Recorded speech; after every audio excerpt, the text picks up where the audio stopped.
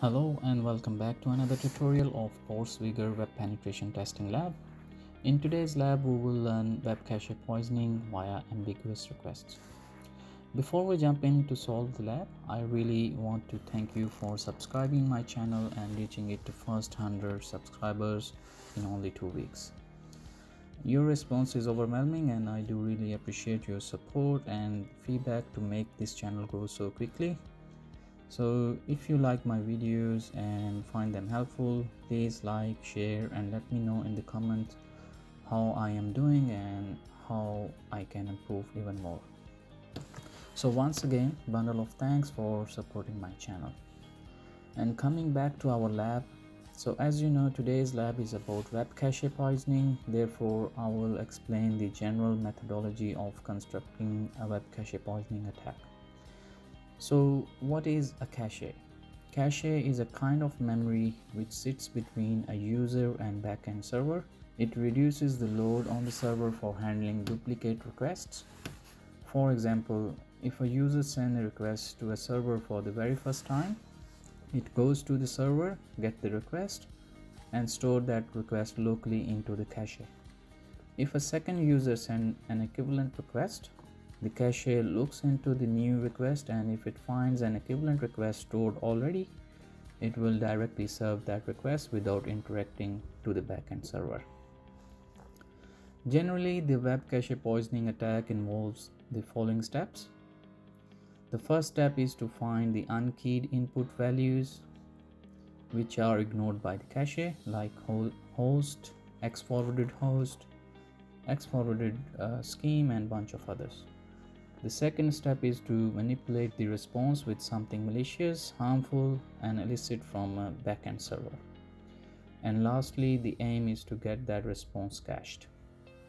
I know this is a lot of gibberish and doesn't make any sense right now, but it will make more sense when we perform the labs. So without further ado, let's fire up the lab and jump right in.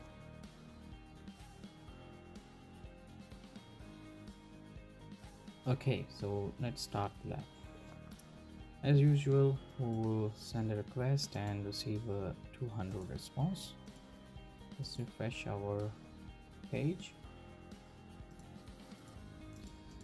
Forward these packets. Go to HTTP history and check this 200 response. We'll send this to repeater and examine this packet. Okay, so as you can see here, we have this host. That's our lab host. So what we do, we just change this to www.ping.com to see whether this website is vulnerable to host header attack.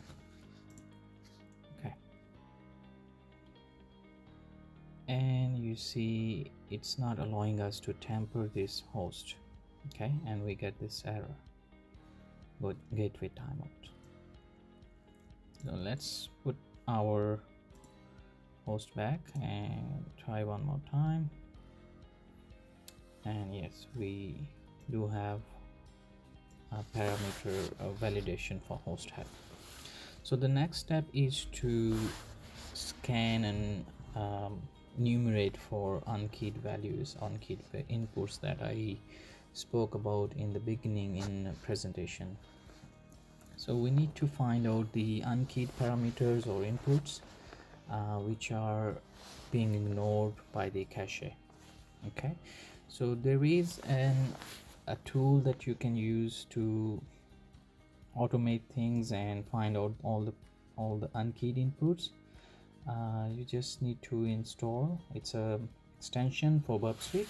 You can go here, extension Burp B App Store, and then just go down to sorry, it's Paraminer. Okay, I already have installed this. You can install and then you can run this extension to find out the unkeyed parameters. So for lab purpose we don't need it, so I will just keep it simple. I'll go back to my repeater, and I'll try to send a fresh response. So this is called a cache buster. So every time if you want to get a fresh response from the backend server, you just need to send this, and you will have a fresh response each time. You can change this value as many times as you want. And here we will get, as I said, like in the presentation, we will have a host, x-forwarded host, and x-forwarded scheme, and those sort of unkeyed values. Just to start with, I will use a second host, just a simple one, sorry. And I will just use any arbitrary host value, let's say bing.com, and we send this request. It's just something that you need to click enter and try again.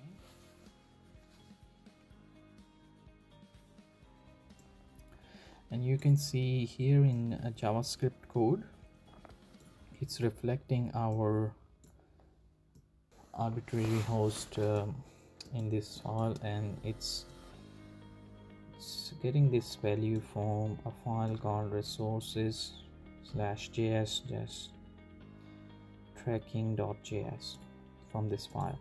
So it's reflecting. So basically we can use this file to manipulate.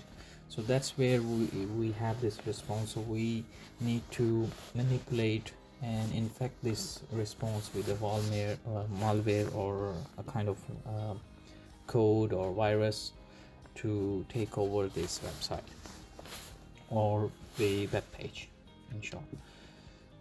Okay, so as we know, we have this reflected here, so we'll check whether it stays in the cache. So let's remove this second host and try to send a request. Oh, okay. So if you get this error, it's just like the repeater option that updates the content length. You just need to remove this, go back to repeater, and uncheck this option. So if you send this, and I have to just do it again, host www.bing.com, and send a fresh request again. Send it one more time. Okay, it's not reflecting. We have to send probably a couple of times to see this value. Okay, here you go. So we have this value. Let's quickly remove our host because I think it has an age of maximum 30 seconds, as you can see. So every 30 seconds it will update. So we will remove this and send a new request. And here you can see it is still reflecting our second host, and it's not updating, so it's stored in the cache. Okay, so it's updated. All right, so let's go back to our exploit server and prepare a malicious file or infected file on our web server from this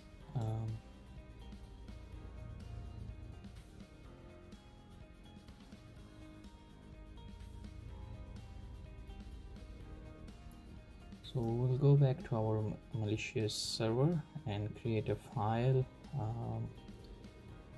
this file, resources /js tracking.js, and we will attach our payload there.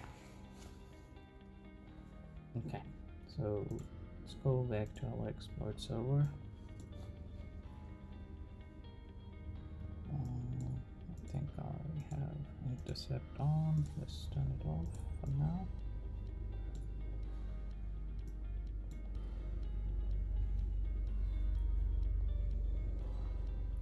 And here we have our file, so we need to create the same file as we saw on the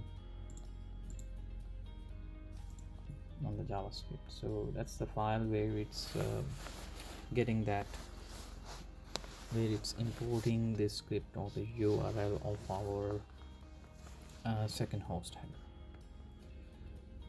Okay, so in the body, paste our payload, just a simple alert store.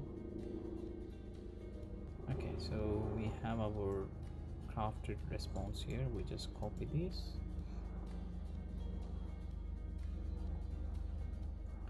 and go back to our HTTP history, send to repeater,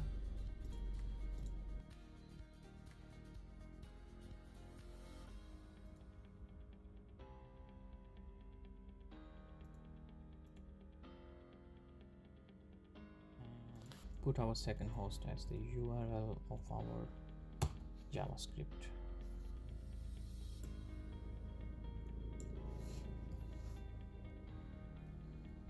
Okay, let's send this request,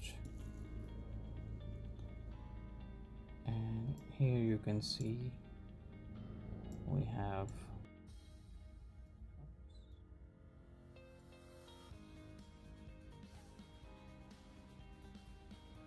our exploit server ID here. Okay, let's copy this response into the browser and paste it. Request. All right, here it is executing our payload.